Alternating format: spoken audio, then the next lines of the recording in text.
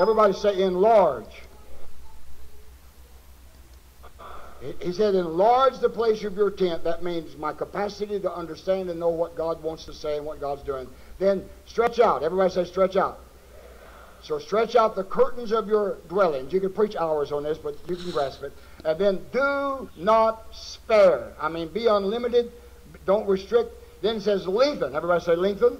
Lengthen your cords and strengthen your stakes. Say strengthen. Then it says, you will expand. Everybody say expand. How many know we got to expand?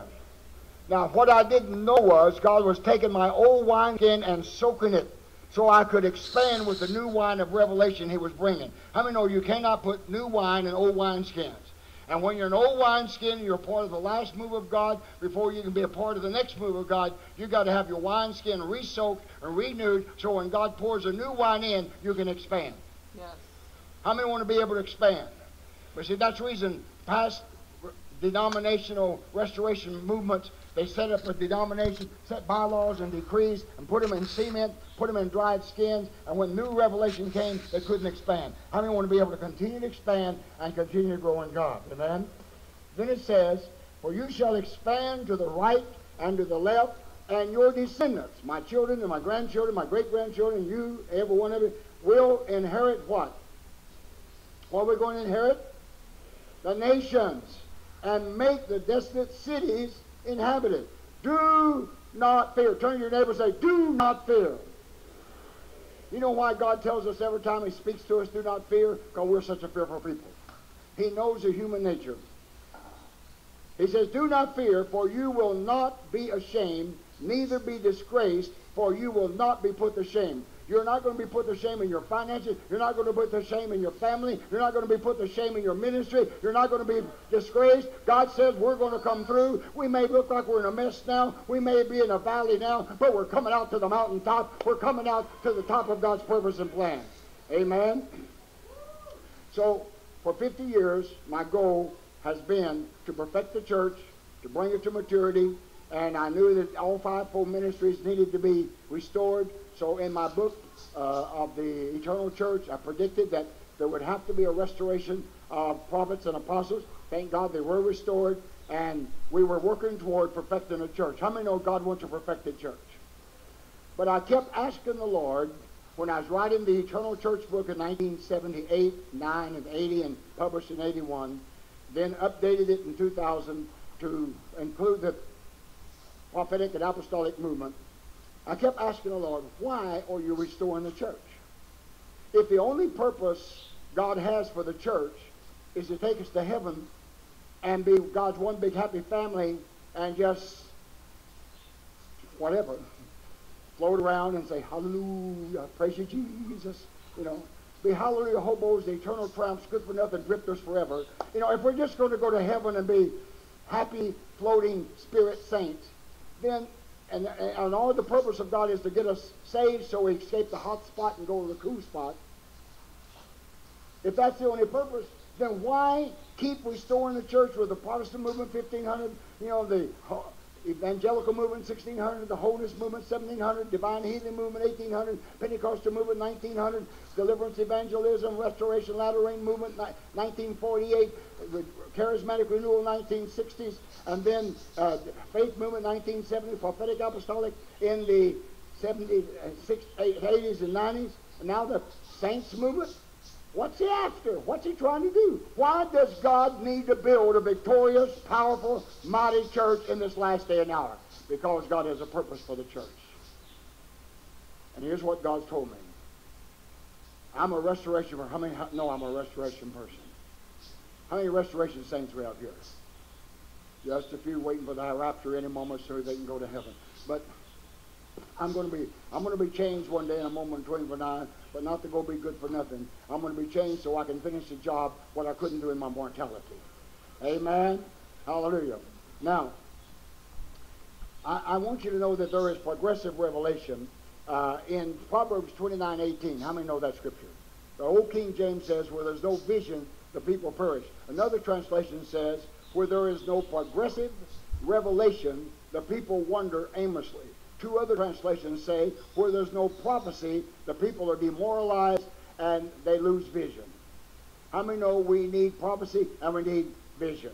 And so with that vision, and God has used me to be progressive revelation. I just want to take you on now to the history of progression and progressive revelation. Amen. Are you with me here? Number 5, John.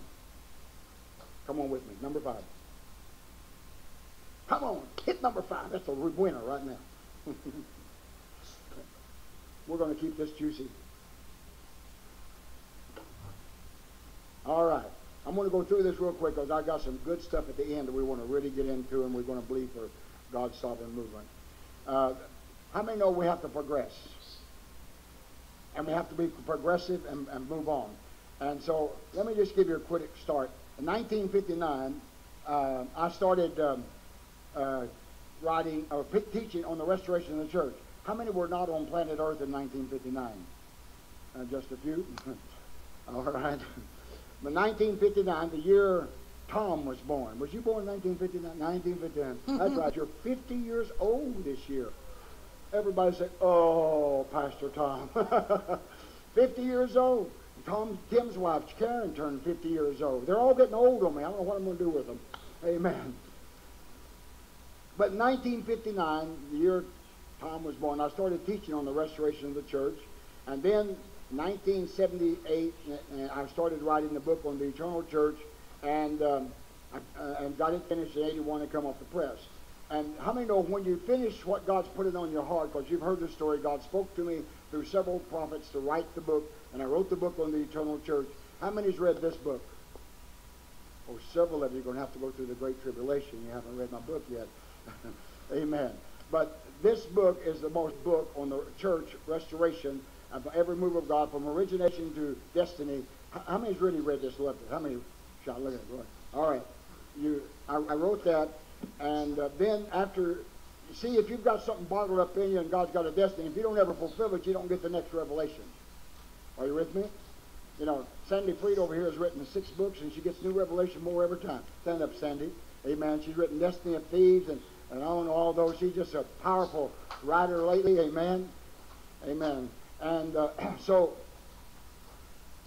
it was in 1983 that God broke up on me the revelation of the company of prophets that God was going to raise up, that I wrote in Prophets and Personal Prophecy. And I don't have time to explain that, but how many's read this book? Many, many more. This is in almost every nation of the world, and many, many languages, from Mandarin, Chinese, to Japanese, Korean, Spanish, I don't know, just about 15 or 20 different languages, Indonesian. And this tells you about the company of prophets God was going to raise up to prepare the way and make ready a people for the coming of the Lord, just like John the Baptist prepared the way for the Messiah to come and manifest on the earth. So now in the latter days, there'll be a company of prophets prepare the way for his second coming, as John the Baptist prepared the way for the first coming. Now sometimes you get a revelation and then God brings a movement. So in 1988, the prophetic movement was birthed, October the 15th, 1988, at our National Prophets Conference. And then I wrote later the Manual for Ministry and Spiritual Gifts, which we have taught over 250,000 people in this Manual for Ministry and Spiritual Gifts. How many has been trained in the Manual for Ministry and Spiritual Gifts? Wow, that's most of you here. Praise God. And then those 250,000 I find out have trained and trained others. You know, what I discovered is, you know, everybody that's prophesying, people in teams, pretty well originated from here. How many realize that? I remember, what's our fellow prophet up in Charlotte? Rick Joyner. We fellowshiped some together then, and at that time they didn't really believe or understand that you could lay hands on people and prophesy over them and set teams in. But his people started coming down and attending the Manual for Ministry and Spiritual Gifts, going back and encouraging them over the last 25 years. And then they started doing it. And then our third-year Bible college students started going up there. Where is Sue? Is she here? Was it about 2 years ago? They went up, and our students prophesied over 1,200 at Rick Joyner's conference. He asked them to, and he came, his wife came over and asked them to prophesy over him and them. Now that's amazing, amen. And then how many was at Nashville, the call? Was all the Nashville the call? You remember? Did you know while we were up on the stage and you were out there in the front, they had a place in the back where they formed about 20 to 25 teams, prophetic teams, and they prophesied over. They said over several thousand people during that whole day. Did you know when I first received that visitation from God in 1973, and that was when I was in my darkest hour, and my lowest time is when I got my greatest visitation. Did you hear me?